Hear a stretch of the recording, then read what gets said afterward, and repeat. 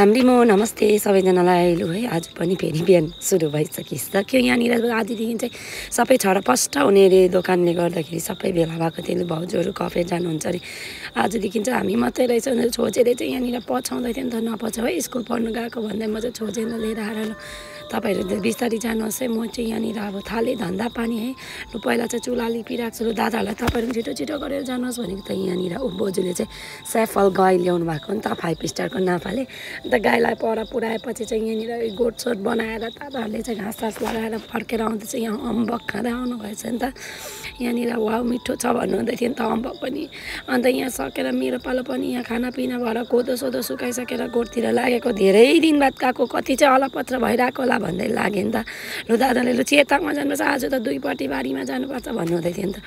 सुई सुई सुई सुई जिन्दगी हम सफर भन्दै हामी चाहिँ तल पुग्यौँ है तल उत्रेर गएर अस्ति यसो भाँडाकुँडाहरू त सबै धुइधाइ पाए प्लास्टिक ओराइराखेको ल दामी रहेछ एक डान्स त भन्ताए भन्दै लु तपाईँमा आउनु त लाजै लाग्यो हेरे भुइँतिर भन्दै एकैछिन बुढाबुढी नाचेर चाहिँ यहाँनिर अब हुँदैन दादा अलिकति सनाकसिन पार्नुपर्छ तपाईँ तल सफा गरिदिनु म यहाँनिर सफा गर्छु भन्दै म चाहिँ बराल कुरा गरेँ पहिला चुल्हा लाप पार्नु पऱ्यो कुखुराले साह्रै भुतभुते खेलेछ भन्दै यहाँनिर मेरो पालो चाहिँ ढिलो नगरी लिप्दै भुइँहरू पुसपास पारी दादाले पनि सफा गरिदिनु हुँदै थियो नि त यहाँनिर टमाटर रोप्नु छ बिउहरू हेर्नुहोस् कत्रो भइसकिसक्यो भन्दै यसो तल बालीतिर गएको त होइन बनपाका सबै नै झोडी भइसकिसकेछ लु यहाँनिर हाम्रो माछा कुवा पनि हेर्नुहोस् है तपाईँहरू कतिजनालाई माछाको बच्चा थाहा छ भने चाहिँ यसो हामीलाई पनि भनिदिनु होला है कमेन्ट गरेर भन्दा नभन्दा तल गएको साग त एक नम्बर भयो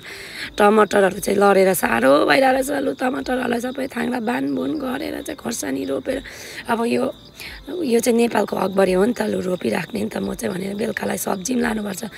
भन्दै यहाँनिर आज भाउजू ठुलो भाउजूहरू पनि आउनुहुन्छ अरे नि त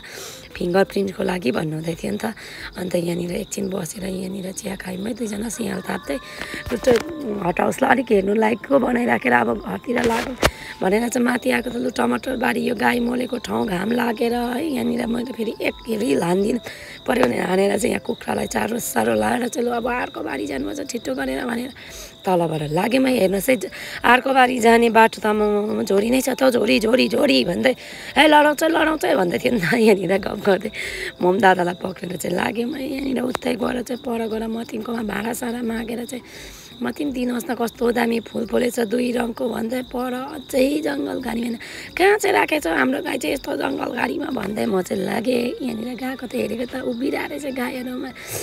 पुटुस पुटुस बनाउनुपर्छ अब यिनीहरूलाई यहाँनिर भन्दै पानी सानी बनाएर ल्यायो खुवाइराख्यौँ है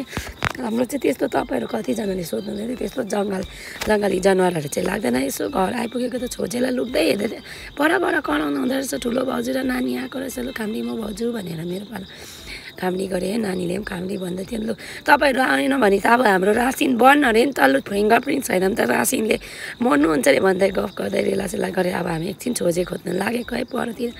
पर गएको त छोजी हेरिरहेको रहेछ नि त यहाँनिर ऊ मलाई देखेर एकछिन रुइहाल्यो है अन्त यहाँनिर कान्छीले फेरि मुही खानु अरे वाह माइला काकाकोमा चाहिँ गाई बिहाएको छ नि त अब चाहिँ मुही खानु पाउने भए भन्दै यहाँ कान्छीले अझै खानु कति दामी दामी भन्दै यहाँनिर एकैछिन जिस्क्याउँदै म चाहिँ यहाँ घरतिर लागेँ बेलुकाको धन्दा भन्दा भाउजूले गरिदिनु भयो थ्याङ्क यू सो मच सबैजनालाई।